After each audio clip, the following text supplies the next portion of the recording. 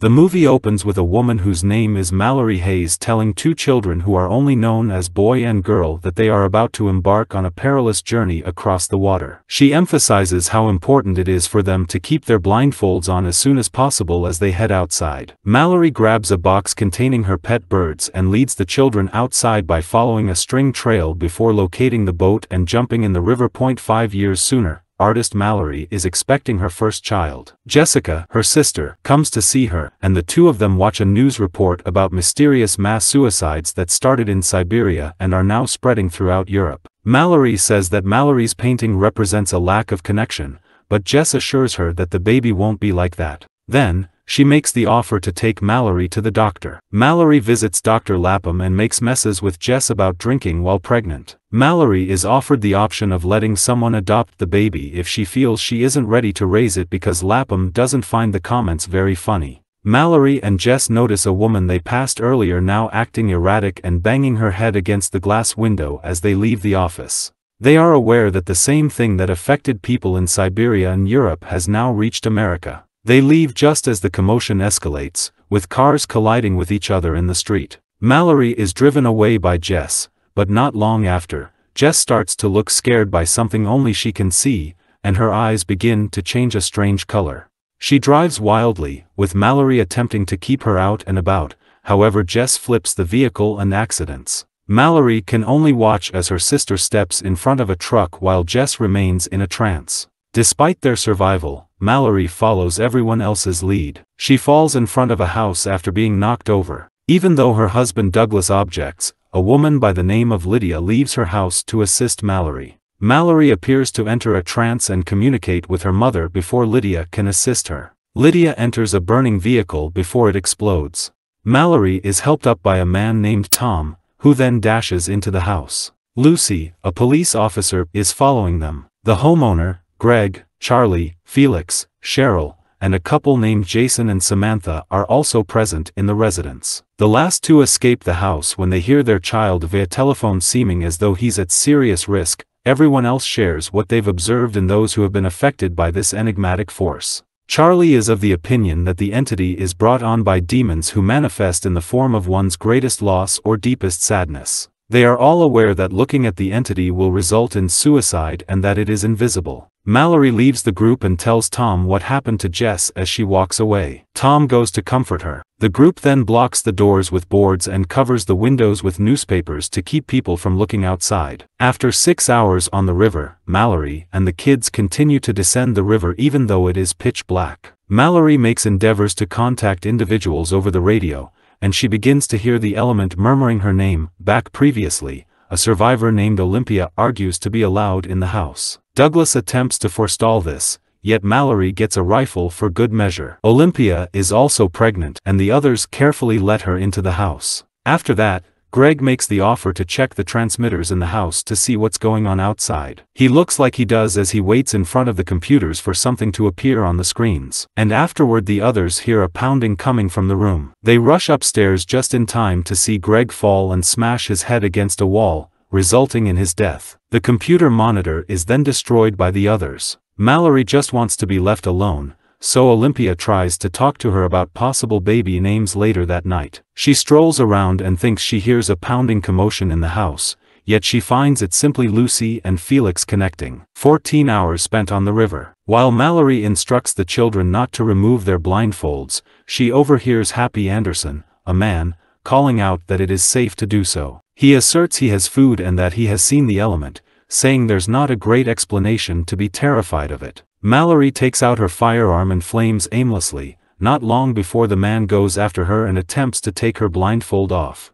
Mallory battles the man and kills him by hacking at him with a blade. The group has run out of food in the past, and they are aware that assistance is not forthcoming. Charlie, Mallory, Tom, Douglas, and Lucy get together to go to the grocery store where he used to work because he locked the place up when things went wrong. They cover the windows with paint and follow the GPS's direction. They attempt to ignore the fact that they are driving over bodies while on the road. The GPS then begins going off once again, a nearness ready, meaning the element is encompassing them. Tom figures out how to drive them out of danger. When they arrive at the market, they consume as much food as they can. Mallory decides to adopt a few birds she sees as pets. They hear Charlie's co-worker Fish Fingers, Matt Leonard, who is locked in a freezer and begs to be let out, suddenly. He then gets into a rant about how beautiful the entity is and must be seen. Lucy, Tom, and Douglas attempt to contain Fish Fingers as he begins to break out. Charlie then sees the substance and acknowledges he is ill-fated. He charges Fish Fingers, locking them both in the freezer where Charlie died and allowing the others to return home. Fish Fingers' pleading voice can still be heard. Mallory and Douglas form a brief bond that evening over their respective personal issues. The sounds of the car being driven away are then heard by the others. They find it gone when they enter the garage, along with Lucy and Felix. Mallory stops rowing after a full day on the river to take a break. At the point when she continues, she knocks the boat into a depressed truck, and Kid drops out of the boat, yet Mallory hauls him out and attempts to warm him, yet the food and covers have fallen into the waterway, so she gives her all to warm Kid up. She attempts to gather food in the woods, leaving the children in the boat. When Mallory enters a building, she hears a noise and notices that things are moving on their own and being pulled by the entity. She manages to leave the structure, but the being keeps whispering her name. Girl hears Mallory firing her gun at the unseen entity and leaves the boat to assist Mallory. However, Mallory finds Girl and grabs her, berating her for leaving the boat. When they return to it, Tom has previously told Mallory that while he was stationed in Iraq, he and his fellow soldiers would follow a man as he escorted his children to school amid the chaos. Additionally, they begin to develop feelings for one another. Gary, a desperate man, enters Olympia's home. The others forcefully search and question Gary. He tells the other people that he and his friend were forced to look at the creatures because some escaped mental patients came after them. One of them was defeated by Gary's friend, allowing him to flee and run to the house. He says there are likewise individuals outside not wearing blindfolds, energetically attempting to see the animals and believing that others should see them. Douglas has little to no faith in Gary and attempts to drive him out of the house at gunpoint. However, Cheryl takes him out and allows Gary to remain, and they secure Douglas in the carport. Mallory assures Olympia that she isn't, despite Olympia's tearful apologies for letting Gary in Indiana. Mallory says that Olympia feels like a burden. Mallory accepts Olympia's request to care for her baby in the event of her death. After that, she presents Olympia with a Hello Kitty toy for the baby. 38 hours on the waterway, we see young lady holding the welcome kitty toy, showing she is Olympia's little girl. Mallory gets herself and the children under a sweeping to caution them that they are moving toward the rapids, and that it will be the most hazardous piece of the excursion. She tells them that someone will need to be able to see to navigate, and both of the kids volunteer. Mallory, however, decides that it is not worth sacrificing either of the kids, so she tells them that nobody will look and that they will just go through the rapids blindfolded. Past Olympia and Mallory both begin to conceive. While Tom and Cheryl help the ladies, Gary takes out a lot of drawings of the animals, as he is one of the insane individuals who has seen them and maintains that others should see them. Before tearing the papers off the windows, Douglas observes him putting Mallory's birds in the fridge because they appear to sense danger and alert others to it. Gary tries to get rid of Douglas by opening the garage door. Mallory gives birth to a boy, and Olympia gives birth to a girl. Gary goes into the room and pulls the blinds up before Olympia. Before she leaps out the window, she gives Mallory her child. Cheryl then kills herself with scissors after Gary forces her to open her eyes to the outside. Douglas enters with the rifle, but he is afraid to hit Mallory and the children because he cannot fire with his eyes open. He figures out how to shoot Gary in the arm, yet he kills Douglas by cutting him with the scissors. Gary and Tom then see the rifle and attempt to grab it. Tom is seen alive going to be with Mallory and the children despite the 2 gunshots that are heard. 5 years have passed, and the movie is about to start. Mallory and Tom have been living together and raising the 2 children together.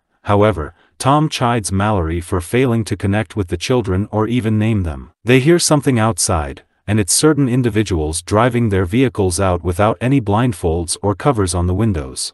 Mallory fires, setting up her framework outside as an advance notice for the children. A man by the name of Rick sends them a radio message at night claiming to be in a safe compound with plenty of food and supplies. He shows them how to get to the compound down the river, warns them about the dangers of going there with children, and explains what they need to see to get through. Rick advises them to follow the sound of birds to track down the spot. Tom needs to go to the compound, however Mallory figures it very well may be a snare. Outside, the survivors from prior come to the house. While Mallory and the children are able to safely exit, Tom goes to confront them. Tom is instructed to remove his blindfold by the survivors, who are led by David Dastmalchian, the whistling marauder. Tom fires and kills 3 of the intruders before taking one shot himself when they spot Mallory and the kids. After removing his blindfold, Tom goes after the leader, who is following Mallory and the kids, and kills 2 more. Tom fights the entity long enough to kill the leader before turning the gun on himself, signaling to Mallory that Tom is no longer with them. The kids are then gathered by Mallory and taken to the river. After 42 hours on the river, they are getting close to the rapids. Mallory tries to get through the rough waters that they reach, but the boat flips over and everyone falls out. Girl has made it to land, and Mallory finds her because Girl has a bell that keeps ringing. When Mallory calls out to the kids, she finds Boy in the water and Girl on land. The entity then whispers to the 3 as they walk through the woods. It uses all of its might to get the kids to look, but Mallory's will is stronger, and she gets them to listen to her instead of looking. When they reach the compound, she follows the sounds of the birds, but the being surrounds them as she tries to enter until someone opens the door and lets them in. After examining Mallory's eyes, she and the children are granted entry. When they meet Rick, Mallory learns that the compound is a school for the blind whose students are protected from the supernatural forces. After that, Mallory and the kids locate Dr. Lapham, who warmly accompanies them. Mallory finally names the kids after she inquires about their names. The girl is given the name Olympia in honor of her mother, and the boy is given the name Tom. Mallory declares with pride that they are her kids and that she is their mother. The birds are then released into the sanctuary when Mallory opens her bird box. Make sure to subscribe and turn on the notifications, so you can watch more videos like this. Thanks for watching.